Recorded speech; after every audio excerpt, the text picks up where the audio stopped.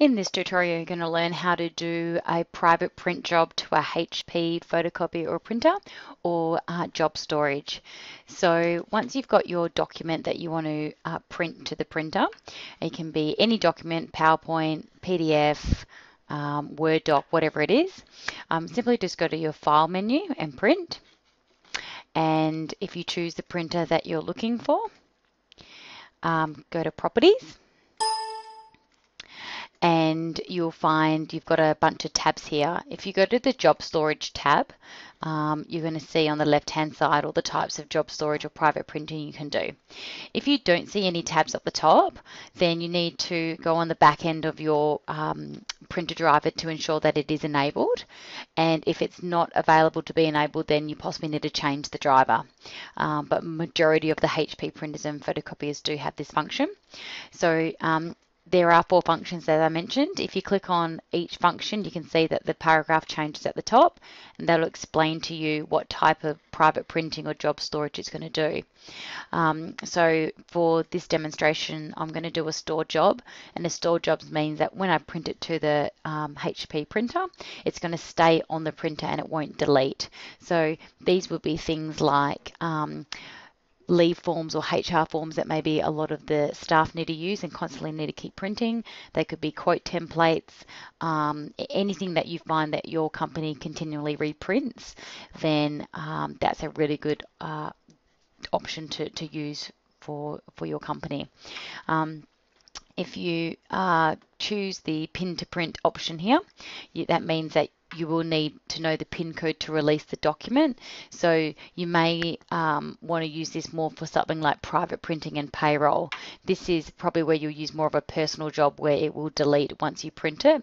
So I might put my code in, it'll print directly to the printer, and as soon as I put my code in, it'll print from the printer, and it will also delete. So it's only going to print when I actually reach the printer. For this demonstration though, we're just going to continue with the stored print. I'm going to have no pin on it, so that means anyone can access the document. Over to the username here.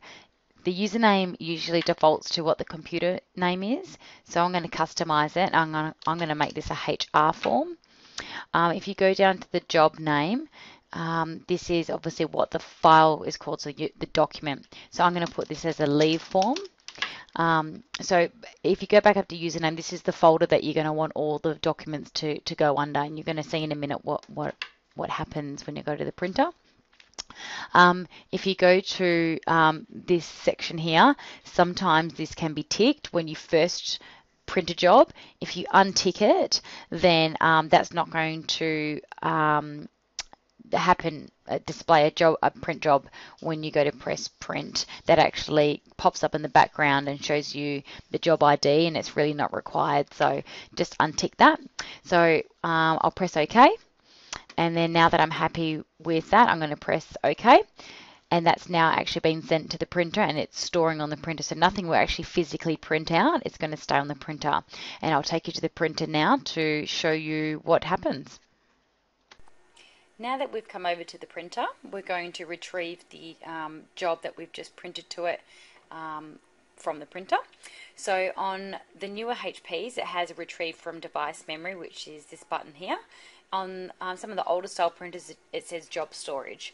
So if we click on retrieve from device memory, we can then see I've created a folder called HR, and then I've also created a form called a document called leave form. You just click on the form, and then I'm going to retrieve from device memory, and it's going to automatically print 1 copy for me.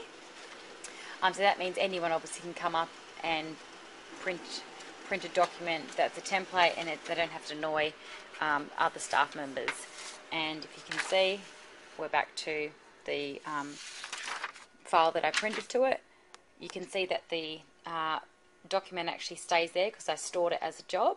If I did want to remove it because it might be an old form or we need to update it, you just click on it and delete, and then you'd OK that. I'm not going to OK it now. I'm just going to show you that you can actually click on the form, and if you click on the top right hand corner, you can change that you might want 5 copies and print 5 copies off.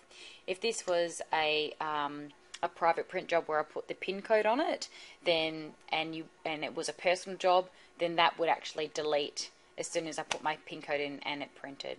And that's how you do job storage and private printing.